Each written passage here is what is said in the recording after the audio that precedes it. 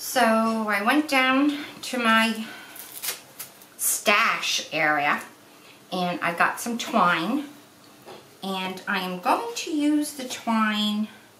I'm probably going to like unwrap it and use it as like grass down here. But what I do need to do is I need to cover this, like paint it like the background, so that when I put it on you don't see the white.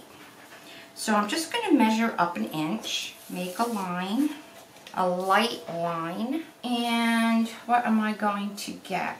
I think I'm going to get the cheddar. Let's see what happens when I put in cheddar, and I don't know what this is going to make, and the olive. Get a flat, load it up with water, dark into light. So I'm going to take that cheddar, I'm just going to dip a little bit into the olive. It's just making the cheddar darker. I'm going to throw in some lemon into the mix and see what happens. That's what I want, like a streaky, so it's a little bit of everything over there. So where's my line? Here it is.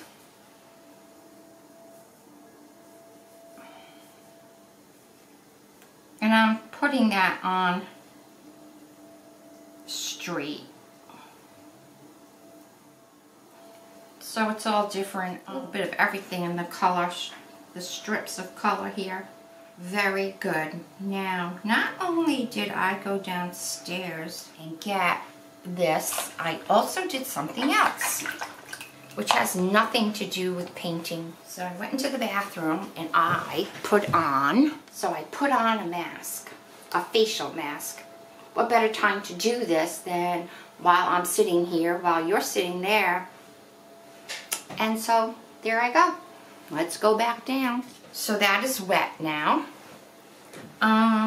Let's give it a dry. Some people have this heat gun, and there are other heat guns too. You could even use your hair dryer if you just hold down your piece and blow dry it. You don't even have to do a hot, you can do a cool. Just make sure that everything else doesn't go flying around. Okay, the next step is going to be putting this on here. So I need to make some lines on the pumpkins for the indentations. Is that what you call it, an indentation? So I am always looking for something to use so I can make things even. And I think I have a see-through plate. And I do have a see-through plate. So this is good because you can see through it. So with my pencil, light pencil line, I'm going to make a line there. That would be a shading line. And I would do the same on this side. Actually, now that I'm thinking about it, I could also make a third layer there and bring it up. Or just leave it like this and do my lines. I don't know. I could even go again. Let's do this one.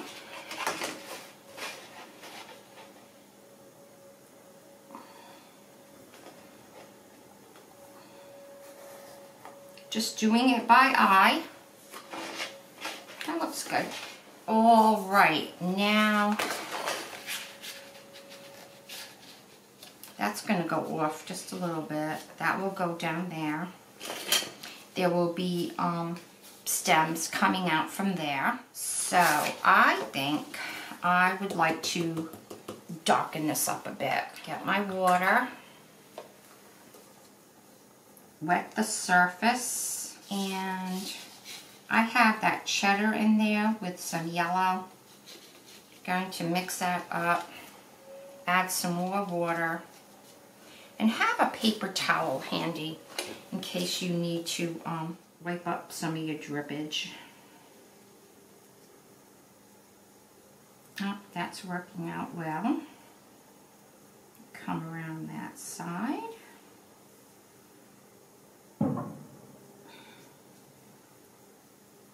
After you do something, or after I do something, when I'm doing live time like this, I say to myself, oh, I could have done that a different way. But you know what?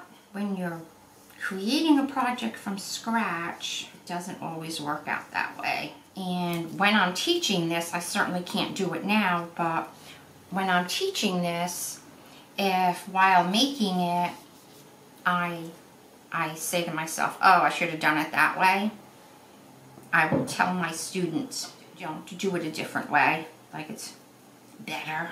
All right, that looks good. I'm going to put light in there afterwards. I think on this one, I'm going to wet it. And I'm going to come down. Here we go. And that other piece of the watercolor paper gives me a guide. So, there. Looking good.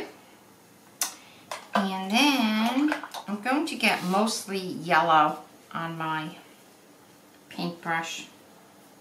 Oh, you know what? I didn't wet it and it's very dry.